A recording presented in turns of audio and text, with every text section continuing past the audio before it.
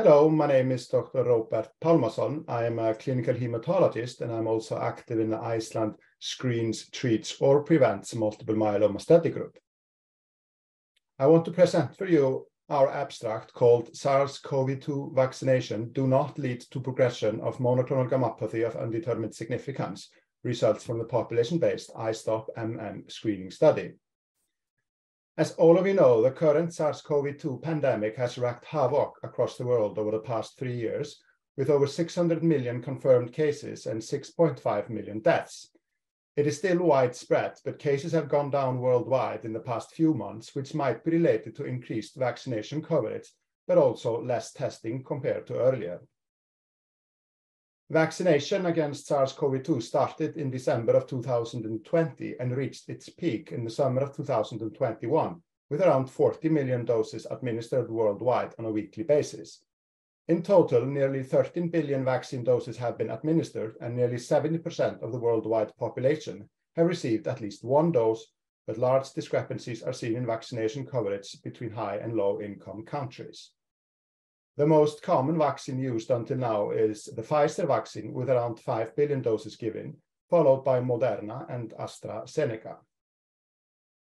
Iceland started early vaccinating against the SARS-CoV-2 virus, and all vaccinations are centrally registered there. The vaccination campaign was quite successful, and currently 82% of the whole population aged 5 years and older are now fully vaccinated. Here we see a chart of the vaccination coverage in different age categories in Iceland, and we can see that nearly everybody in the older categories have been vaccinated, and many have received booster doses. So how do vaccines elicit immunity to the SARS-CoV-2 virus? Here we have a simplified picture of two different vaccine vectors, the mRNA and the adenoviral vaccine vector. After injection, the vaccine is taken up by the dendritic cells, which in turn produce high level of the immunogenic spike protein, or the S protein, of the SARS-CoV-2 virus. Intrinsic adjuvant activity of the vaccine triggers type 1 interferon and multiple pro-inflammatory cytokines, which then activate the dendritic cell, which in turn activates naive T cells. In humoral immunity, some of the T cells differentiate into T follicular helper cells, which help the B cells to differentiate into the crucial plasma cell, which produces high affinity spike antibodies. Because of this plasma cell stimulation, questions have been raised if vaccines can trigger the malignant plasma cell clone to progress, a side effect which might worry individuals with MGUS. So does SARS-CoV-2 vaccination impact the risk of progression from MGUS to multiple myeloma? Well, little is known about this subject, and also how vaccines in general influence MGUS development over time.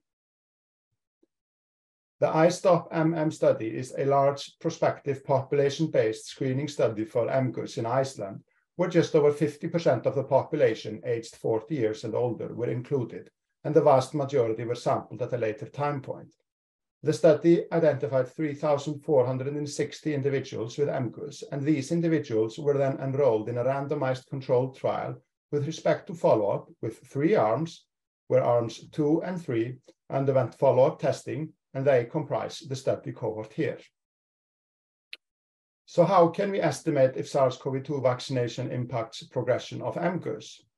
For obvious reason, we cannot randomly assign the study participants into 2 groups, vaccinated versus unvaccinated, and follow them up long term. Here we define MGUS progression as a significant elevation of the M protein after vaccination compared to that before. So now I want to explain a little to you what we did to estimate these effects. In the Istopmm study, M protein is measured repeatedly, and here we define the vaccination status at each measurement, that is before or after vaccination, the number of doses, type of vaccine used, and different vaccine combination. As this data is longitudinal in nature, regular linear regression analysis are insufficient, and that is why we used linear mixed models to analyze the effect of SARS-CoV-2 vaccination on the level of the M protein over time. The model included patient-specific intercept and slope, allowing for estimation of individual trajectory of the M protein over time. Our study population was comprised of 1,814 individuals with MGUS, and we had in total over 6,000 serum samples available. The median age at first vaccination was 71 years, and 54% were male. The median follow-up in the whole study was 2.3 years, that is in the whole study, not just after the vaccination. And all subjects had at least one M protein measurement after receiving at least a single dose of vaccine, with a median time between vaccination and blood sampling of 11 weeks. 99% of individuals received at least 2 doses of the vaccines. If we now look at the patient demographics in the study, we can see that this is mostly individuals over the age of 60, which is not strange, keeping in mind that we know MGUS prevalence increases with age, and SARS-CoV-2 vaccination were prioritized to the elderly population in the beginning of the pandemic. The median M protein at study inclusion was 0.55 grams, and Pfizer was the most commonly used vaccine, followed by AstraZeneca. Moderna and Janssen were used much less. So now we look at our main findings. We analyzed these individuals longitudinally, and we saw a yearly increase of M protein of 1.9% in male and 0.3% in female. This is shown with a red line on the graph, with the M protein value at the y-axis and age at sampling at the x-axis. As we can see, the M protein has a tendency to be higher with increasing age. The gray area is the confidence interval. Now I have superimposed the graph with a line representing the evolution of the M protein after vaccination. This is the blue line, and there is no difference between the two lines. This is under the whole study period and not only after the vaccination. We also show here a table with exponentiated beta coefficients with confidence intervals showing the same results. There is no difference in the M protein after vaccination compared to before. We also evaluated the predicted difference in the level of M protein after 1 versus 2 vaccine doses. Again, we have M protein value on the y-axis and age at sampling on the x-axis. And the red line represents the baseline, that is before vaccination, and there, of course, we have no predicted difference, it's the baseline. The blue line represents the predicted difference in M protein size after vaccination. And again, we can see no difference in the M protein values irrespective of age. We do not show a graph with 3 vaccine doses because few individuals had received 3 doses in this period. And we also show the exponentiated beta coefficient before vaccination compared to dose 1, 2, and 3, showing no difference. We also evaluated the adjusted predictive difference in M protein before and after different vaccines. And there again, we have the M protein value on the y-axis and age at sampling on the x-axis. And the red line represents the baseline, that is before vaccination, and blue line, the predicted difference after vaccination. So if we look at the Pfizer cohort, divided by males and females, and compare the baseline to the predicted difference, we see no difference. We observe the same in AstraZeneca, Moderna, and the Janssen vaccine.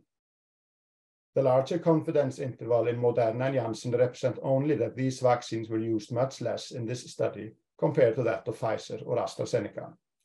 And again, a table showing the exponential beta coefficient with 95% confidence interval from our mixed modeling.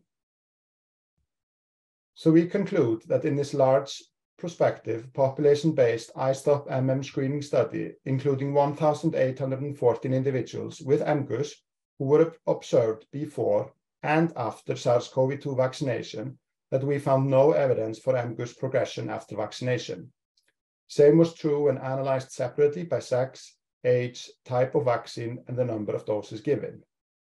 Our findings indicate that SARS-CoV-2 vaccination is safe in individuals with MGUS and does not lead to progression, irrespective of the number of vaccine doses administered and type of vaccine used. So thank you.